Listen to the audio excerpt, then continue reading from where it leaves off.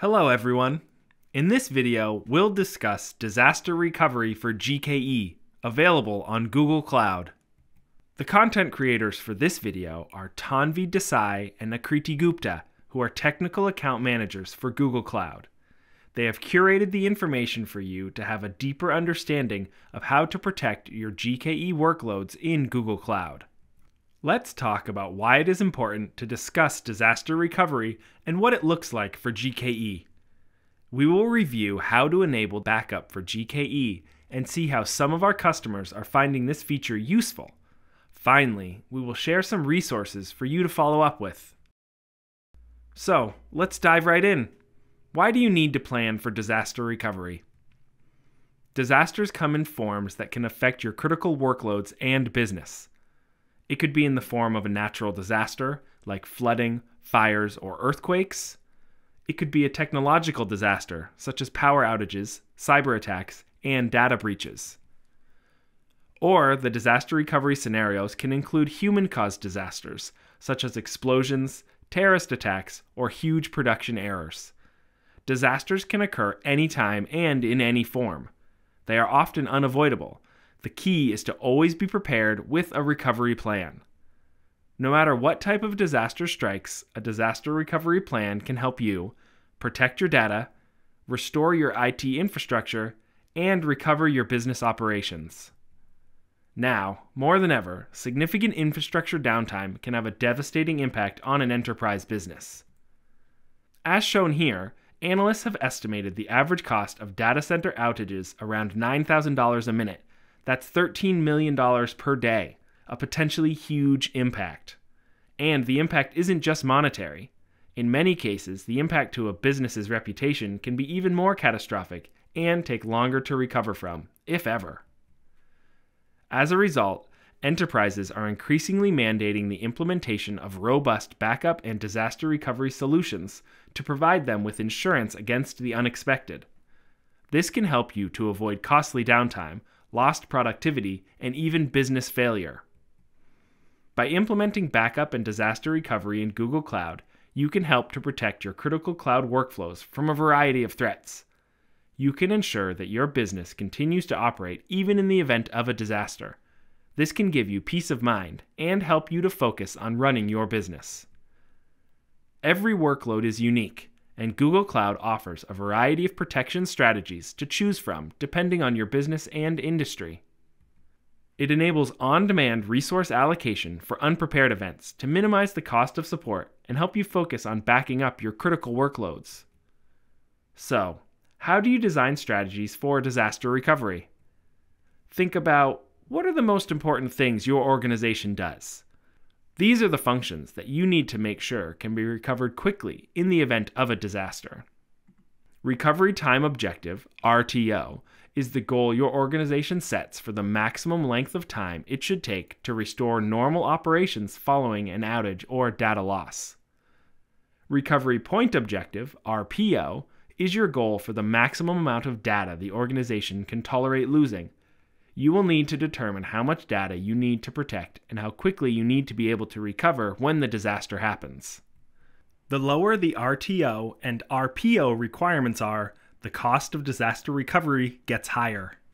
What are the types of disasters that are most likely to impact your organization? Once you know what risks you face, you can start to develop strategies to mitigate them. Your recovery plan should include steps for recovering each of your critical business functions. It should also include a timeline for recovery and a budget. It's important to review your recovery plan regularly, run tabletop exercises, and simulate disaster scenarios to make sure your disaster recovery plan is effective and up to date. Consider the additional costs and capacity needed for running these exercises. Make sure the key stakeholders in your organization know their role and understand your disaster recovery plan. While planning for disaster recovery, be flexible. No two disasters are the same, so your recovery plan should be flexible enough to adapt to different situations. Get help from experts. If you don't have the expertise in-house to develop a disaster recovery plan, consider working with Google Cloud experts. Let's talk about Google Cloud's high-level approach on disaster recovery on GKE by discussing its key components. GKE Node Auto Repair repairs unhealthy nodes in a GKE cluster.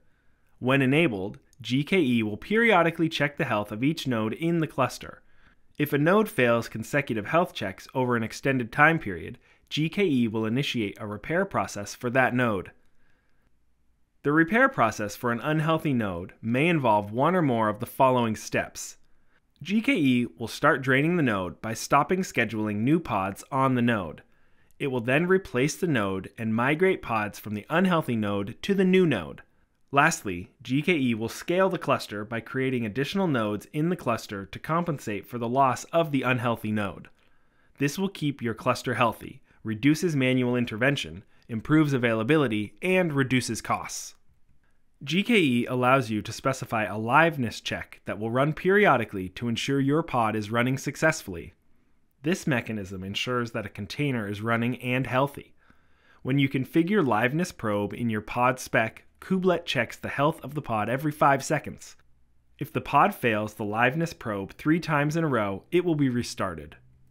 GKE safeguards your storage availability by mapping to persistent disks through persistent volume abstraction. Persistent volumes are a Kubernetes resource that provides a way to store data that persists even if the pods that use the data are deleted. They are backed by physical storage, such as Google Kubernetes Engine persistent disks.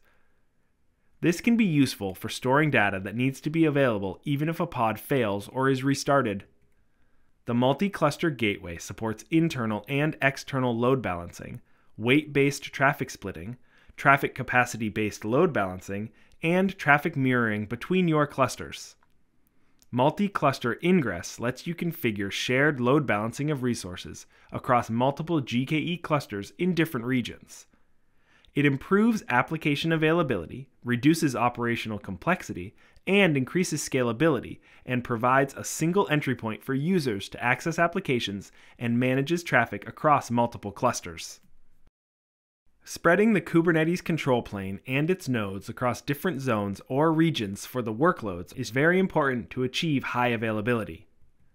One option is choosing to deploy your Kubernetes workload in a regional or a zonal cluster. Second, within zonal, GKE offers 2 types of node pools: single zone and multi-zonal. Single zone clusters have one control plane machine and worker nodes in the same zone. Multi-zonal clusters are similar to zonal clusters, but they span nodes across multiple zones. A regional or multi-zonal cluster will provide a highly available cluster. Regional clusters are better suited for high availability as they have multiple control planes across multiple compute zones in a region, while zonal clusters have one control plane in a single compute zone. However, if cost is a factor or your workload is not as critical, a multi-zonal cluster could be a better choice. In regional clusters, the control plane remains available during cluster maintenance, like rotating IPs, upgrading control plane VMs, or resizing clusters or node pools. When upgrading a regional cluster, 2 out of 3 control plane VMs are always running during the rolling upgrade, so the Kubernetes API is still available. Similarly, a single zone outage won't cause any downtime in the regional control plane. Backup for GKE is a fully managed service that helps you protect, manage, and restore your Kubernetes workloads and data in a simple, scalable, and secure way. Let's hear what one of our customers is saying about backup for GKE. Jose Chavez, SaaS platform and delivery engineer at Broadcom, says, "Backup for GKE makes it easier for us to protect our stateful workloads in GKE, and it makes restoring those stateful workloads much simpler and faster. We see integrated backup as another sign of GKE's maturity for stateful workloads, and we look forward to using it to serve our worldwide internal customers at Broadcom." Backup for GKE is a simple way to protect, manage, and restore your containerized applications and data. With Backup for GKE, you can meet your service level objectives and automate common backup and recovery tasks. You can protect Kubernetes resources such as namespace resources, cluster-wide resources, and persistent volumes, application data, including databases, file systems, and logs.